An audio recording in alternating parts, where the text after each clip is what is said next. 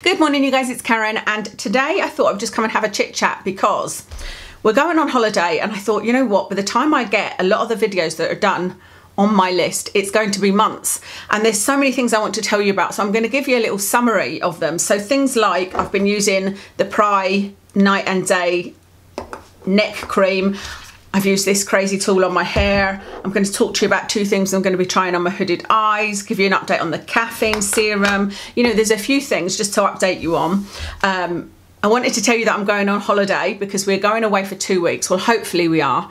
In the UK, there's about to be another announcement with some new restrictions. We're hoping it's not another lockdown, but you never know. But we're hoping to be going away on Monday the 28th of September for a week, just to England, just to a little lodge. And then Kev's also off work the week after, so we're going to spend a week together. So my plan is for there to be no videos for that 2 weeks, because otherwise then I just constantly am checking comments and, you know, feeling like I need to answer them.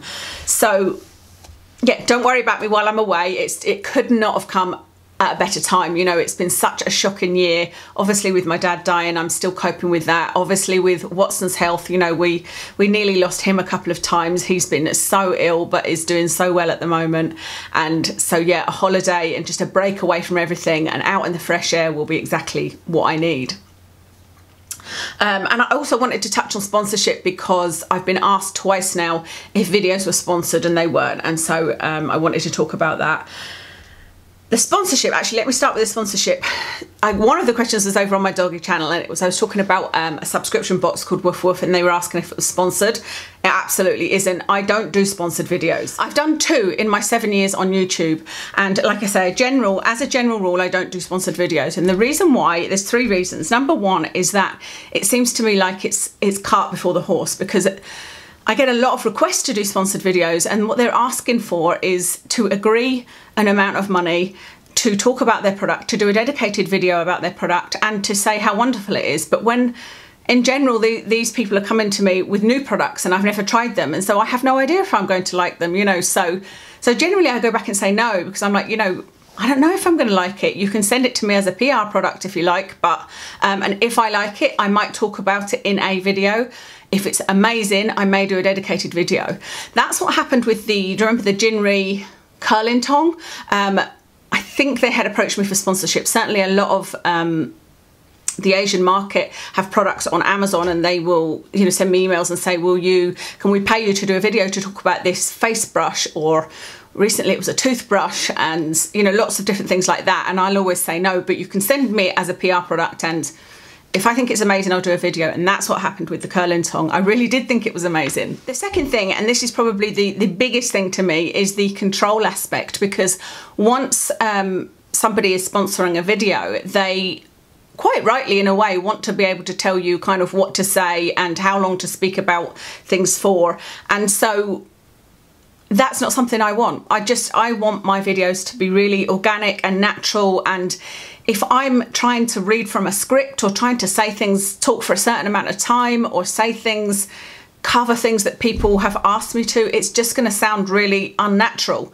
and that's not what I want for my channel, you know. The third reason is trust. I want you guys to trust my opinion, and I know that when I'm watching a sponsored video, I have an element of distrust. I'm not saying that everybody that does sponsored videos can't be trusted, absolutely not. I'm not saying that at all, but just the very fact that you are being paid to talk about a product means that you are unlikely to mention the negative points. You know, with the one sponsored video I did, like I said, I've done 2, but the one I did about the Juvederm lip plumper, it was brilliant and it did work, and, you know, I wouldn't have done a video if I didn't think it was great. The reason I don't use it is because it's not permanent, but I don't know whether I said that in the video. You know, you would have an amount of respect for a company that were paying you to not point out too many negatives. And so that's why I don't do sponsored videos. And actually, I'm going to film a video today having a complete rant about a company that's going to go over on Patreon, because I was approached and asked if they could pay me to wear something of theirs in a video, and I said to them, I don't want to be paid, but you can send me it, you know, and if I think it's lovely, I will wear it and talk about it in a video. And so they agreed to that, but they came back with all these, it needs to be for 3 minutes and you need to say this and you need to say that. And I went back to them and said, no, this is a PR product. You can't tell me what to say in the video, and I certainly won't be asking for your approval for the video, because they were saying, you know, you have to have it up by this date and you have to send it to us for approval. And I was like, no, that's not what my channel's like. I will say what I want in the video for as long as I want, you know. And so I said to them, so if you know, it's probably better you don't send it to me. But they were still keen, and they said, no, we'll send it to you. Anyway, I go into more detail about that in the video I'm going to do on Patreon. But I generally don't do sponsored videos. The only ones I would consider where if somebody like DCM came to me and said, we'll pay you to talk about your favourite products, I would say yes, absolutely. And I wouldn't need to get the products first, because I can easily talk about my favourites, you know. So that kind of thing I would maybe consider. But yeah, I want you guys to trust me. And like I said, I have a level of distrust of people doing sponsored videos, so I would expect that from my viewers as well. The one that people asked me if it was sponsored was the Current Body LED neck thing. So no, definitely not sponsored. But I got it sent to me. I told you guys that. A quick update on LED therapy. So I am still using the LED face mask, and I wanted to tell you that I'm using it with green tea, because a lot of you are suggesting that to me, and I have been using it with green tea for quite a while. I just forgot to mention it in any of the, well, in the video that I talked about the lamp, the face mask. All I've done though is I've just used green tea bags, soak them, and then I've put it into a spray bottle, which I've put in the fridge. I spray that on my face and wait for as long as I can before using it. There's only one research study. I don't know if it's small. I think it is, because it's difficult to get the full details of the study. You can only really see a summary of it. There isn't a full report available, so it doesn't even tell you how many people. But what they did was use actual green tea bags and had them on the face for 20 minutes before using the LED light, and the results of that study were that the LED light was 4 times as effective. I think it was 4 times, maybe it was more than that, but it was a lot more effective. So obviously it's going to be tricky to sit with green tea bags all over your face for 20 minutes, so I'm just spraying it and waiting as long as I can. But I think I'm only managing like 5 minutes or something like that. It may be better to use a serum if you can find a really concentrated green tea serum. Put that on your skin, leave it on there for 15-20 minutes, and then do your LED mask. But, you know, when you add all of these elements in, it can make for a very long skincare routine. But I am using the green tea. I'm still using the face mask. I'm still using the neck mask, and I'm also using my Care Lamps lamp, and I really wanted to give you a couple of updates on that. Number one, I'm still using it for my knee, so I've not been sitting in front of it for my face, even though I do enjoy using it that way. I just wanted to really do a concentrated 3 months on the face mask with the green tea. But anyway, I'm using the Care Lamp for my knee, also for my neck. My neck has been slightly better. My migraines are still bad, so it hasn't worked for that. But for my knee, I'm still not using any kinesio tape. So the KT tape that I usually use on my knee is something that is normally a regular buy for me, and I wear it every day, you know, and change it every 3 days. But I haven't worn it for a long time, and I've been walking Watson, and I feel like my knee is much better. And that, there's nothing else I've changed. You know, I haven't lost weight. I haven't added any supplements in. I haven't changed my diet. There's nothing else that can be affecting it.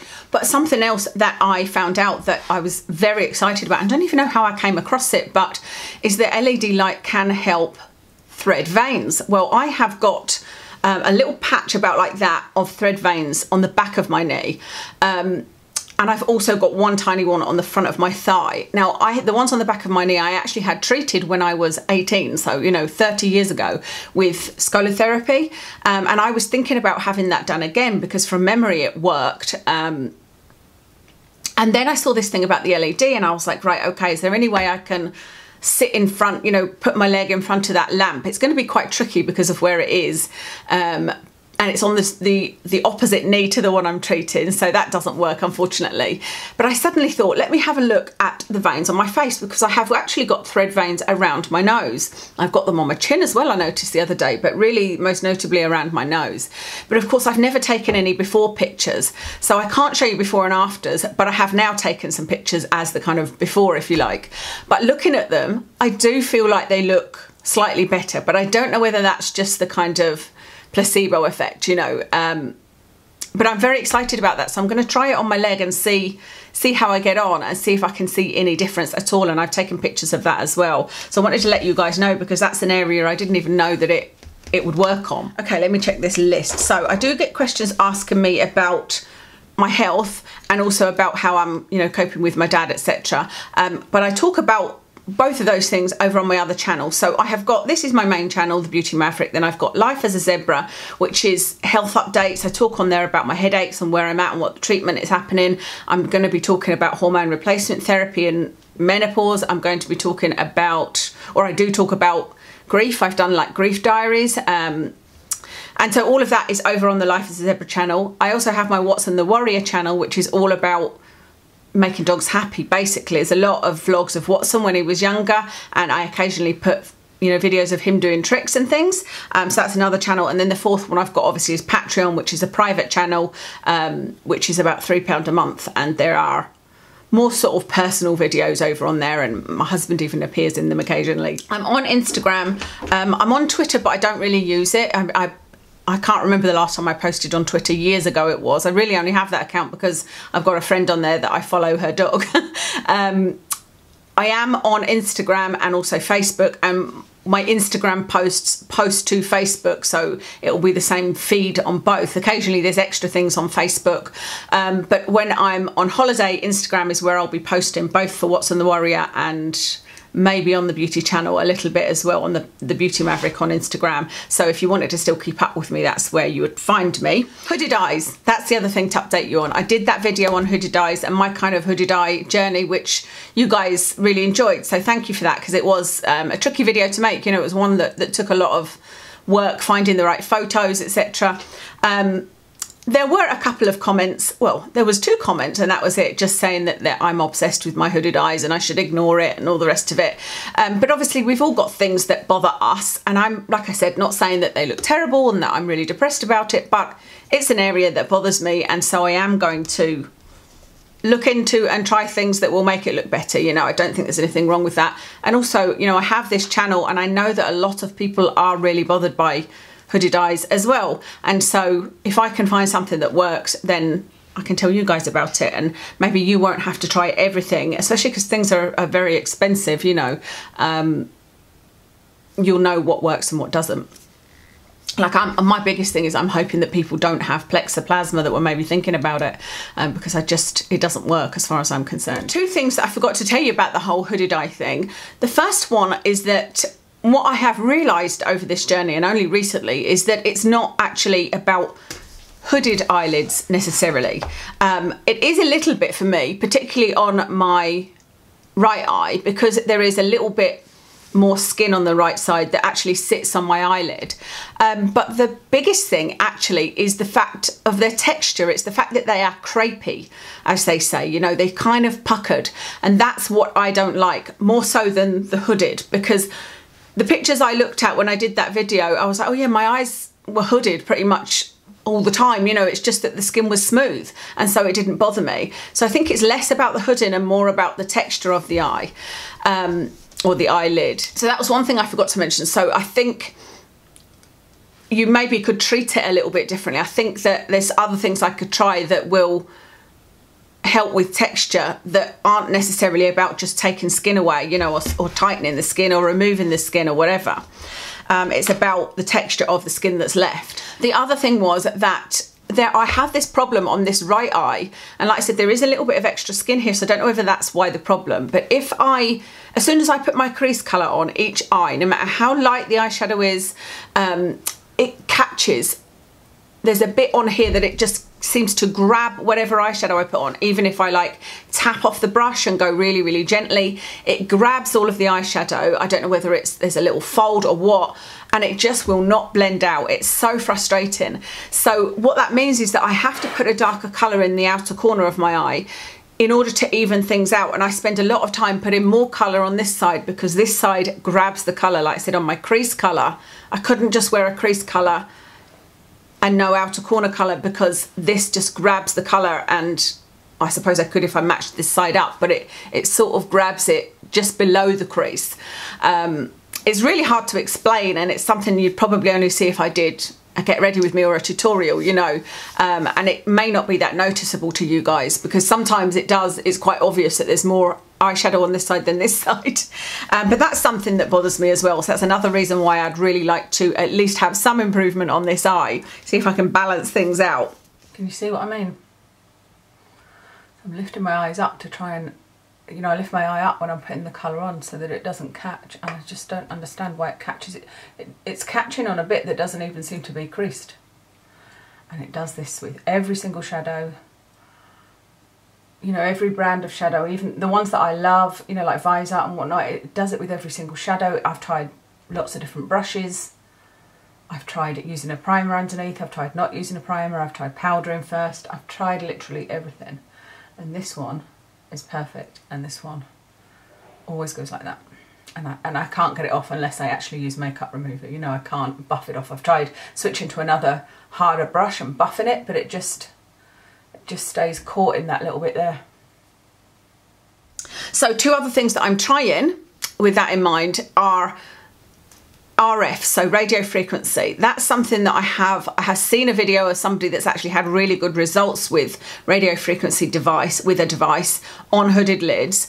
I definitely need to look into it more, and I will, you know, look into the research and do a full video for you guys telling you how it's going to work. But what I've ordered is called, I think it's called a Sensilift, and it's a smaller, more affordable device than the other ones I've talked about. So I've, you know, obviously the LED mask is £200 to £300. The little Foreo Bear is £200 to £300, but this one is 160, something like that, maybe 170. I always seem to get the prices wrong from memory, you know, but it's definitely under £200, and so it's a more affordable one. And like I said, I think that that's one that I'm quite excited about in terms of results, potential results. That should be arriving today, so I might well take it on holiday. I'm not sure. We'll see how big it is, how easy it is to use. Although I don't think you need to use it every day. I think you need to use it, I think they recommend once a week, but the one I watched, he only used it once every 3 to 4 weeks. So I need to do a little bit more investigation before I use it, but I am going to be trying that out. The other thing that I really, really want to try is a TCA Peel. That's something that I think could definitely help with the texture of the skin. And so that's, I'm quite excited about the thought of that. So I got a 10% TCA. This is the little bottle I got. And so I have just been doing sort of patch testing with this. So I firstly put a little bit just on my foot. I just wanted to see how strong is this. And I saw nothing from it at all. And then I did a little patch test sort of just here on my ear. Felt nothing at all. And so I thought, right, I'm going to go on to using it on just in this sort of dimple of my chin. I've got these tiny, tiny whiteheads. I thought I'm going to try it there. And I only did one layer. This is 10%, so it's low. I couldn't see anywhere to get lower than that. Otherwise I might have got like a 5% or something. You can do more than one layer if you like. So I have done the one layer of this. I left it on only for 5 minutes, washed it off. There's a tiny little bit of peeling in that sort of line in my chin, but not very much at all. So I am going to go back in and do another swipe and leave it for 10 minutes, or do two swipes and leave it for 5 minutes. I'm not sure yet, and see how I get on with that. And then once I'm kind of satisfied that I'm definitely, you know, my skin isn't looking terrible, because this is 4 days ago I used this, then I will do one swipe on the crease of my eye. And like I said, hopefully I can do this on my holiday so that I don't need to worry about makeup or anything. One swipe, leave it for 5 minutes, rinse it off, and see what happens. I've seen people using 12%. I saw somebody mistakenly using, was it a 25% she used, a ridiculously high one, and her face was just, her eyes were a wreck, but I'm sure they looked lovely afterwards. But obviously you need to be extremely careful when using this kind of thing. And I've been preparing my eyelids. I'm using lactic acid on my eyelids at the moment, the 10% from The Ordinary. It doesn't sting, it feels lovely. That's something I'd actually be quite happy to use. One other possibility is a product that I've used before, and I love how it feels on my skin, and I'd kind of forgotten about it. I'm going to write it down here actually. It's not even on my list, but it's alpha lipoic acid.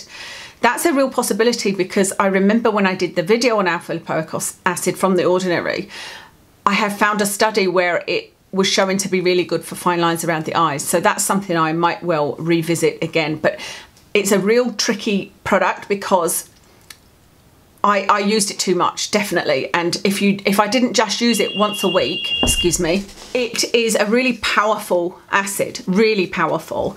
And like I said, I think I needed to use it like the tiniest drop, maybe mixed in with a moisturiser or something once a week and build up. But I think with that one, I just used it too much and my skin was really irritated, and I can't remember what else I was using at the time. So I need to use it again and have a plan for that to be the focus of what I'm using, you know. And at the moment I'm happily using the peptides and niacin. I'm not sure about the niacin. Oh my goodness, sorry about that. It is Delivery Central around here. I know exactly what this is. This is an anniversary present for my husband. It's our 8-year anniversary in a week. Wow, this is sealed well. And actually this is the second one I ordered.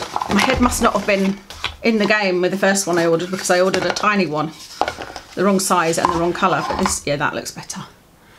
It's just a sort of rope bracelet from a company called Pig and Hen in Amsterdam. So yay, love that. He's going to really like that. Was I still talking about alpha lipoic acid? No, I was talking about peptides. So I'm currently using the buffet, and I'm still using it with the niacin, but I've stopped it 3 days ago because I had these little, this area here is where I tend to break out if it is to do with a product, whereby I've got a spot on my chin, which I know is because I've been eating carbs. You know, there's some things that are dietary with me, and I know that breaks me out in pimples, if you like, but these little sort of itchy lumps in this area or up here are always to do with products. And so I don't know whether that's the niacin or not, so I'm just going to leave that off and keep using the buffet and see what happens and see if they go away. Once they've gone away, I'll start using the niacin and see if anything pops up again. But what I was saying was I would like to try the alpha lipoic acid again in the future, maybe even just around the eye area, you know. So radio frequency device on the way, TCA Peel, alpha lipoic acid, that's everything for that. The caffeine serum from The Ordinary that I was using underneath my eyes, because, you know, I was saying, you can probably see I've got some bags going on here. I'm still not sleeping great. I've stopped using this because I had a brief look at the research and wasn't that impressed. And I also looked at a lot of reviews, and a lot of you guys were saying that it really dries out the under eye. So I've stopped using this for now, and I'm using the NIOD Fractionated Eye Contour Concentrate, which I'll be showing it in the video I'm about to film, which is a repurchase haul. I know that I love that, and I think, as I said to you about what my plan was for my hooded eyes, is it's all about hydration. And so if something's going to dry out my eye area, that's not something I want to be using. So I'm just going to leave that aside. I'm not saying it's a complete no, but I'm just not that keen at the moment. So that's caffeine. Prai. A lot of you guys have asked me if I would review these. This is the Ageless Throat and Décolletage Night Cream, and this is the Throat and Décolletage cream, so day cream, night cream. I've used up the whole of the night cream. I'm really surprised with this because it has retinol in, and you guys know retinol is one of the ingredients that I'm like, no, I'm not using that again. But as I said in that video where I talked about it, my exception was if a product come out that you guys wanted me to review that was particularly interesting and it happened to have retinol in it, then I would give it a go, and that's what I've done with this. And then I've got one or two more goes of the day cream. I don't know how that's worked out. Maybe I started off using the night cream. No, yeah, that's probably, I started off using the night cream. I've been using this for just under 2 weeks, both of these. You can see that I've completely finished this. They smell amazing, and they don't smell like super fragranced. It's a very light fragrance. It's really, really beautiful, I have to say, but of course that means that it's probably got fragrance in it. But what I'm amazed at is that my neck hasn't gone crazy, even though this has retinol, and it doesn't look to be a retinol derivative from my look at the ingredients. It looks to be actual retinol. It's quite high up the list. My neck just hasn't responded at all. You know, it hasn't gone crazy. Retinol would normally really make my neck red and itchy, and it hasn't. They are, I've always got to do that in one video, haven't I? They are a pleasure to use, is what I was going to say. Like, they feels like you're putting silk on your neck. It's just the first time I used it, I was like, oh, that feels absolutely lovely. But would I recommend you run out and buy them? No. These I bought from, I'll link it. I can't remember. It was probably Cult Beauty, but it might have been like Beauty Bay or something like that. These are just little travel sizes. I thought, well, that's a way I can try them, because I wouldn't have bought the two. It was too expensive to buy the full sizes. They do them in Boots, actually, and I think they're like £25 each. Do I recommend them at the moment? No. I think they would be a lovely gift for somebody if you know that they're okay with, you know, they've not got super sensitive skin, because they feel really, really luxurious to use. They do make my skin feel really soft. But have I seen amazing results in the 2 weeks as everybody else did? No, absolutely not. And I can't see anything in the ingredients immediately. I need to have a little bit of a further delve into that, but I can't see anything that I'm like, oh yeah, that would be a great anti-aging ingredient, you know. But they feel really nice. So that's kind of a mini update on that. Oh, the only other thing to tell you about is this, because they seem to be everywhere at the moment. And it's basically, you put your hair in it, press a button, and it sucks the hair into it. There was one by Babyless that I had tried years ago, but you had to put the tiniest amount of hair in that, and it would get stuck for me. And so that was a no-go. And I really do still like my Jinri, you know, that's an automatic curling tong, but I love gadgets like this, so I wanted to give it a go. So I will do a review of this for you, but what I would say is that this will give you, I think, tighter curls than the Jinri one. But although obviously I've got a lot shorter hair now, but yeah, it's actually really easy to use. It did not look easy. It's another one of those where I thought, is my hair going to get caught? Is it going to look all lopsided? You know, how is this going to work? And I wasn't consistent with the timings. You can choose how long to hold it on the heat, and I wasn't consistent with that. I didn't really know what I was doing. It's typical me. I don't read the instructions. I just want to try it out. But you switch it on here, and then you just hold this button down, and let me just switch this off. I don't want it to heat up. And like I said, you sort of hook your hair onto it and just hold it on your head like that. What I would say is that this is actually quite heavy. It doesn't feel super heavy when you first get it, but after using it, if like me you have joint problems, I wouldn't recommend this. If you don't have joint problems and you like really tight curls, then I think that this would probably be pretty good for you, because I could have made them even tighter than this. You know, this is me like running my fingers through it and trying to get it out a bit. I put a picture or a video up on Instagram this morning when it was first done. It was really, really curly. But yeah, it's a neat little gadget because it's cordless, so you just charge it up. So I loved that. I loved that there was no lead at all. You know, you could put it wherever on your hair, and you didn't have a lead. So that was really, really good. So let me know if you want a full demo of this like I did with the other one, but I'll link it for you in case you want to buy it. That's everything. That's all of my updates. A long old video, but I'm glad I've got all that off my chest. You know, like I said, I had all of these things that I was like, I really need to get and do a video and update them on this care lamp and tell them that it might work for veins. And I wanted to tell you about the green tea, and I wanted to tell you about the Prai creams, and you know, so I'm glad I've got all of that not off my list, because like I said, I will still do videos, but at least you kind of have a summary from me. Let me know your thoughts. I'd love to know your thoughts on all of those, and which of all the things I've been talking about on here, which are you most excited to hear about, like to hear an in-depth review of? You know, is it the caffeine, or is it the radio frequency device, or is it the hair device, or is it the Prai cream? What is it? Let me know, and I will kind of prioritise that when I'm back from my holiday. We are supposed to be getting a UK announcement today, I think, and then there will probably be an announcement from the Scottish Prime Minister, Nicola Sturgeon. Scottish Prime Minister? Is that what she is? Oh. Anyway, Nicola Sturgeon is the one that will be telling us what's going on, and that will probably be tomorrow, and then we will know if we are able to go on holiday or not. If not, we'll just do more of what we were planning to do the following week, you know, like I said, go for lovely walks and whatnot. So, but really, I really hope that we can get away. That's everything for today. I'll tell you what I've got on my face though. I have got on the number 7. I've actually got it here, although this is a different colour. Yeah, this is Calico. This is the Hydroluminous Moisturising Foundation, and the one I used was in Cool Ivory. On my eyes is the Morphe Vintage Rose palette. Really enjoying that, I have to say. I've used it a few times and it's really pretty. On my cheeks, I've got a Makeup Geek blush in, I think it's called Romance. Pretty sure it's called Romance. On my lips is the Too Faced liquid lipstick in Holy Chic, and then this lip gloss. I will need to do a haul for you guys. It's by Madison Beer, and this one is in Mercury, I think, and I've got another one coming. I'm going to do a Morphe haul because I've got a few really good products from there. that's everything. Yeah, that's everything. Thank you so much for watching, and I'll speak to you again soon.